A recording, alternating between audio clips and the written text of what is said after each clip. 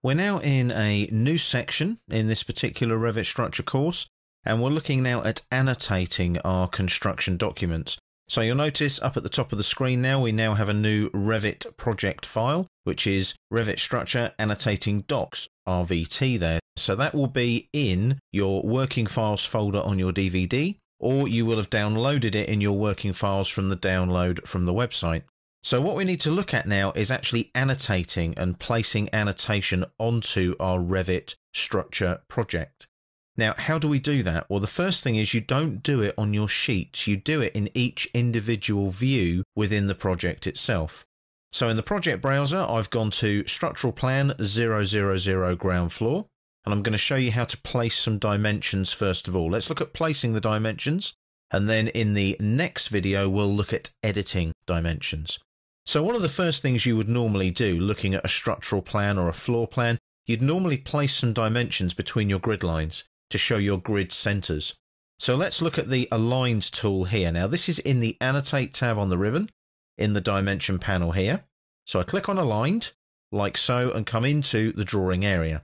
Now don't forget, I can select the type of dimension I want to use. I've got loads there. It's a bit like AutoCAD where you can change all your arrowheads and things in your dimension styles. So I'm using the 2.5mm aerial with filled arrowheads there. So you can change the text, you can change the size, you can change the arrowhead.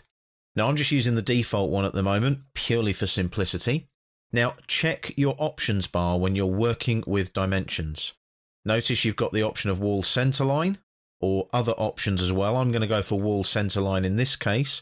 And what I can do is I can pick individual references, or I can pick entire walls. When I select entire walls, I've also got options. We'll look at those later. I want individual references and wall center lines. Notice as well now the ribbon has changed and we are in Modify Place Dimensions. So all your dimensions are now over on the right. So I'm in the drawing area. I've got the little dimension symbol there next to my arrowhead. So I hover over the references.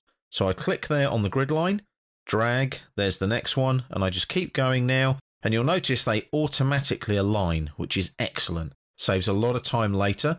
And what I'll do is I'll place those up near the bubbles on the grid lines, and I click like so, hit escape, they disappear. Now remember, you can't just go and click them all and then hit escape. They disappear like all the other Revit commands.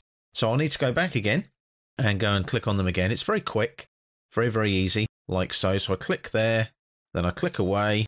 As soon as I click away, they update. Now the lovely thing about the dimensions in Revit is you can lock them. So once that dimension is placed, you can actually add a constraint to that. So if those two grids move, that dimension will be constrained. So any changes, it's constrained and it's fixed. I'm not going to lock them in this case, but I could if I wanted to. I'll just hit escape there to deselect those like so.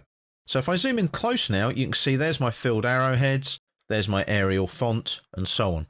Now what happens if I want to dimension an entire wall? I've got an entire wall down here. Can you see that there? So if I zoom in, I've got that wall section there. I've got walls everywhere with openings and so on and so forth. That's why I went for the ground floor. I'm just going to pan across here like so.